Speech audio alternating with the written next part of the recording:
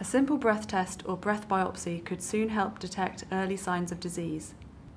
This video gives an overview of how to perform optimal breath collection using Owlstone Medical's ReCIVA breath sampler. Please make sure you refer to the instructions for use provided with your ReCIVA before starting a breath collection. Every breath contains hundreds of volatile organic compounds, or VOCs. Illness can lead to changes in the chemical information in breath.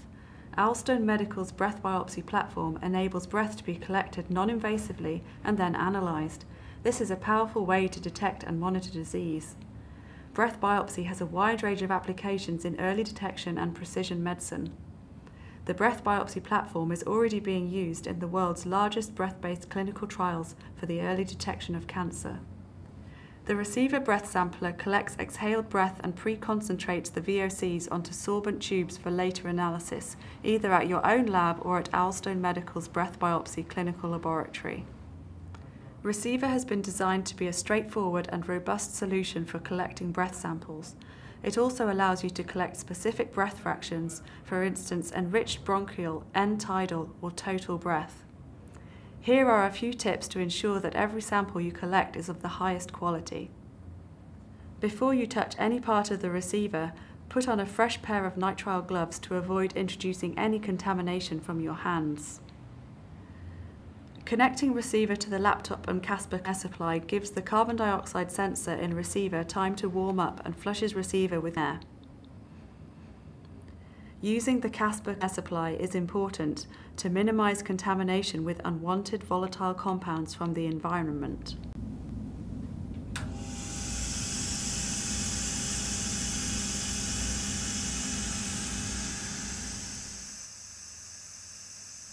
For every collection, a new kit must be used.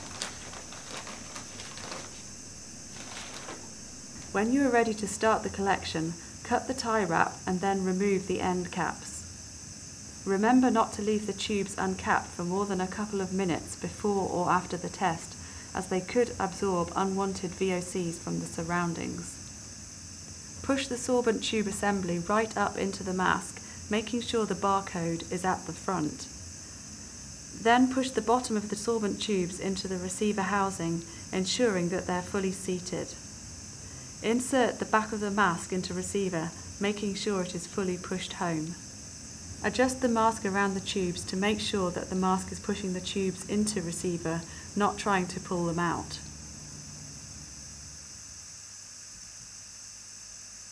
This graph shows the pressure and carbon dioxide concentration in the mask. Before putting the head strap on the subject, first let them try ReCIVA so they can get used to breathing with the mask on. Check that the non-return valve on the back of ReCIVA is opening as the subject breathes out.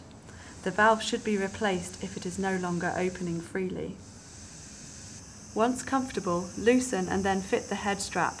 Lift it around the head with the secondary adjusters on top of the head. Attach it to the other side of ReCIVA. The head strap must be comfortable, but it's really important that the mask is tight enough to prevent leaks, which could contaminate the breath sample with VOCs from the room air and which will also delay sampling.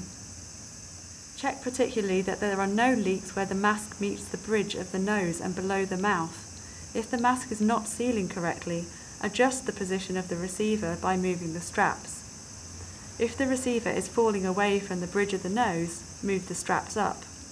If the ReCIVA is coming away at the bottom, under the mouth, move the straps down and get the subject to lift their head and sit upright. Once the head strap is in place and the subject is comfortable, press the Start Breath Collection button. At this point, ReCIVA will automatically wait for a few seconds to stabilize and learn the breathing pattern. It will then start collecting breath.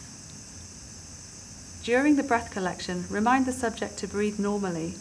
Slower, comfortable breaths are more effective than rapid breathing patterns. Don't worry if the subject coughs, sneezes or talks a bit, but remember all of these will slow collection. The subject should be monitored throughout the breath collection. If absolutely necessary, ReCIVA can be removed, but do not stop the software, as ReCIVA will detect the change and automatically stop sampling. ReCIVA will also start automatically when reapplied to the subject. If you want to stop the breath collection completely, click Stop and complete the on-screen notes describing what happened. During sampling, the software displays a blue progress bar showing what percentage of the sampling is complete. When the collection is finished, the message box will show Collect Complete, and the collection bar will flash blue and green. The settings can be configured to collect breath for a specified number of minutes. By default, the collection will time out after, for example, 12 minutes, even if the progress bar hasn't reached 100%. Now the collection is complete, remove the receiver from the subject. Remove the tubes with the mask attached and then pull the tube assembly from the mask. To seal the tubes, fit the metal transport caps to each end of the sorbent tube assembly. Ensure the caps are on correctly, making sure that the tube assembly with caps passes through the plastic jig. Secure the caps by pulling the green tie wrap tight around the assembly and caps. If you are not shipping the tubes straight away, place them in a refrigerator for storage. The collection data is saved onto an encrypted USB and together with the sorbent tubes is then shipped to a lab such as Owlstone Medical's Breath Biopsy clinical laboratory, where the VOC profile is analysed to identify disease biomarkers in the breath sample. Owlstone Medical offers a complete range of breath biopsy products and services and has an active clinical pipeline including breath-based clinical trials using the Breath Biopsy platform. Our mission is to save 100,000 lives and $1.5 billion in healthcare costs. For more information, please go to owlstonemedical.com.